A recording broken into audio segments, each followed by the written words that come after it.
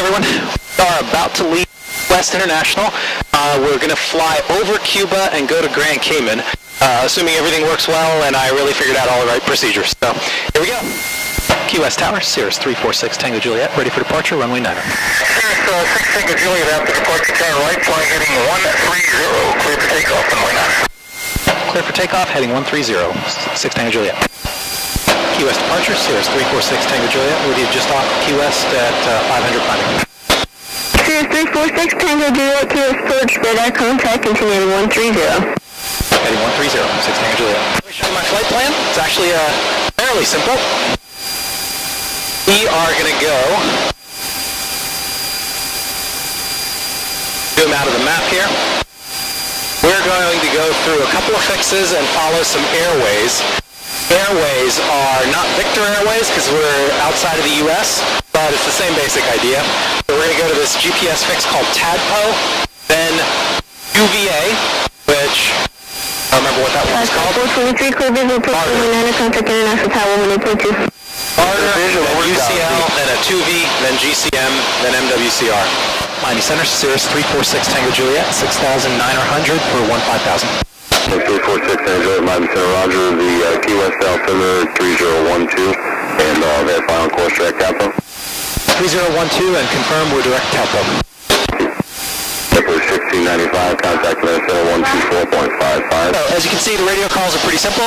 That's it. It's just contact Minnesota 13. One controller to the next, handoffs, and that's all. 6 Tango Juliet, contact Savannah Center on 133.7 Alpha for in about 5 minutes past that transit. 133.7, 6 Tango Juliet. Thanks. Okay, this is the moment of truth. We're going to talk to Cuba. Havana Center, Cirrus 346 Tango Juliet, level 12000. 346 Tango Juliet, buenos días, radar contact, maintain follow 120. Set altimeter standard 1013, 899 assist. Buenos dias, maintaining 12000 and 3013, 6 Tango Juliet.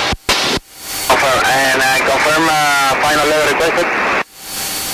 Request 15,000. Standby, 346 Tango Juliet, runner. Go ahead, 6 Tango Juliet. Do you read me? Loud and clear. Yes, sir, and confirm altimeter standard.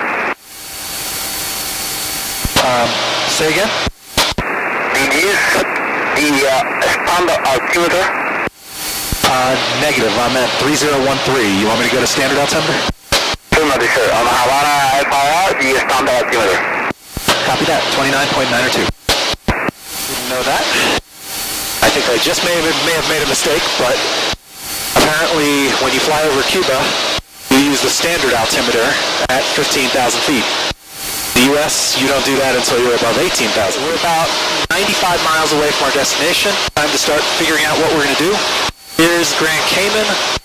Over off to the side, these little islands here, that's Cayman Brac and Little Cayman. So now let's figure out what we're going to do.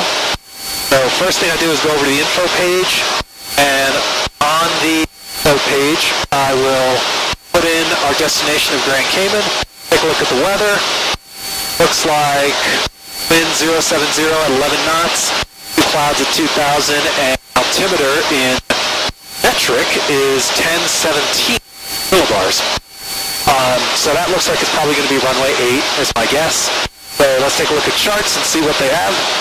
They've got a GPS 8 and an arrival sequence.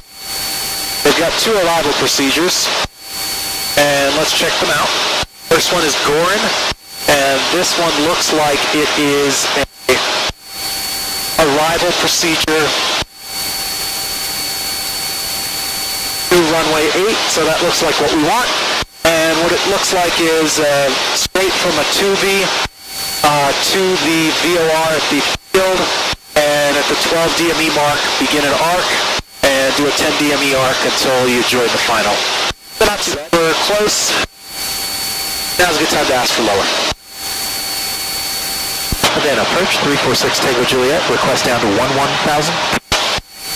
346 Tango Juliet for your request, radar assembly statement, contact Grand Cayman, approach 120.2.